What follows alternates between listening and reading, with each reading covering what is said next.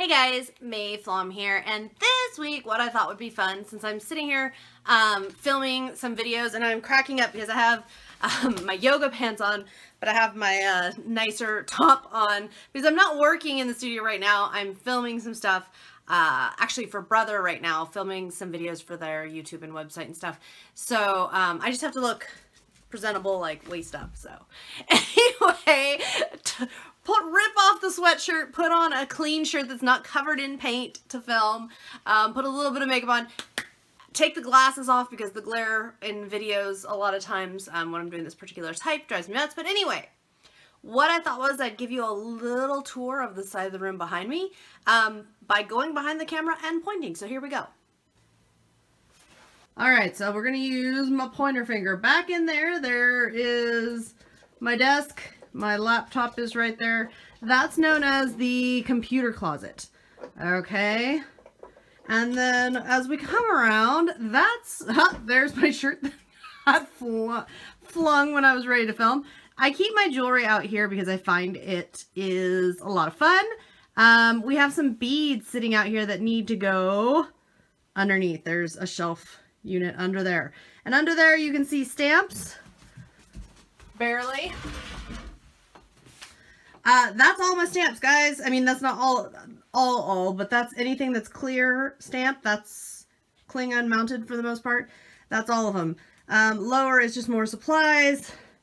Dog bed empty of dogs, which means they're around here somewhere. Back to the desk. Notebooks and that kind of stuff. Supplies for planner, pens, and all that fun stuff. Up, photos, which need to be organized. Buttons and embellishments and things. Right there is the tote bag I'm working on right now for Brother, and I'm really excited about it because I took acrylic paint plus water and kind of created some funky watercolor effects, and that has me super excited. If we lean up, there's stamps, and right up there be the party jar. The party jar is a jar full of random bits and pieces, buttons and things when a bottle is empty of something, from my 28 Lilac Lane line. That's where they go. They go in the party jar, and the party jar comes with me to events and such, and people get to play with the items. 28 Lilac Lane items. The scan and cut normally isn't there on the desk. It's there because I'm filming and it needs to be in the shot. Chair, a child's iPad,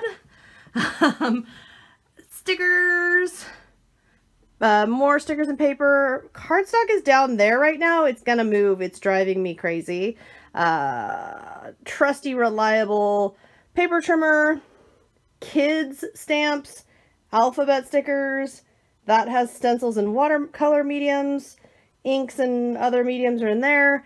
That's the filming desk usually. Way over there. That's the filming desk.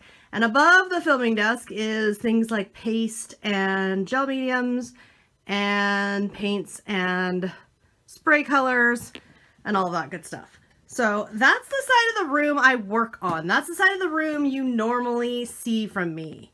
The side of the room you normally don't see is where the sewing machine lives. Okay, so we just went whoop around the corner. I pack a lot into this room. The kids say I'm like Mary Poppins. Fabrics, alterables, lots of things to alter. More wood stamps because I love wood stamps. Around this corner, storage for all sorts of goodies.